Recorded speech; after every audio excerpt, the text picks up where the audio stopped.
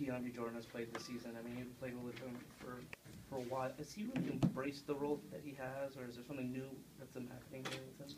No, I mean, I think it's just the confidence that the coaching staff instills in him, and like you said, him embracing that role, which every guy's going to embrace a role like that, I think. And he's doing an unbelievable job. I mean, gobbles up every rebound around him, offensive glass, defensive glass, blocking shots, altering shots. It's unbelievable. When he's active like that out there, how much easier does it make your job?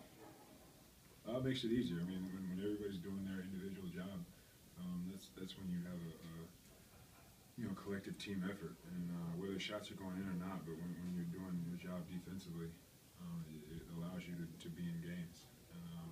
That's what we need. Is there any common thread in the last 3 games that you felt like the team has embraced or been consistent with? We leaned on our defense at times when we needed it, and we allowed our defense to get us into offense and get us going on the offensive end.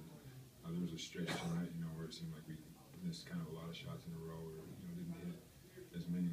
But I thought we stayed in the game, and we kept our lead. We maintained our lead because of our defense. A couple of guys used the term sluggish tonight. Is that the way you sort of felt overall? Yeah, I was telling somebody in the locker room I was tired like 2 minutes into the game. I don't know why. I guess it's just kind of like that lag.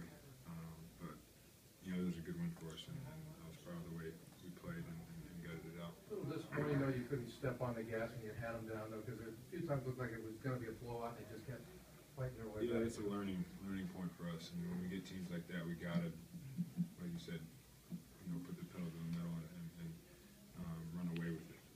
Just because you can't allow teams to stay around, especially teams like that with so many shooters and so many weapons offensively. Blake, when you get 4 or 5 assists in the first quarter like that, do you notice a difference in what it does for your game later as far as opening things up or anything like that? Yeah, I think it allows me to have a little bit more space, because I think you're not going to crowd the paint as much. You're going to kind of be aware of other guys around you defensively.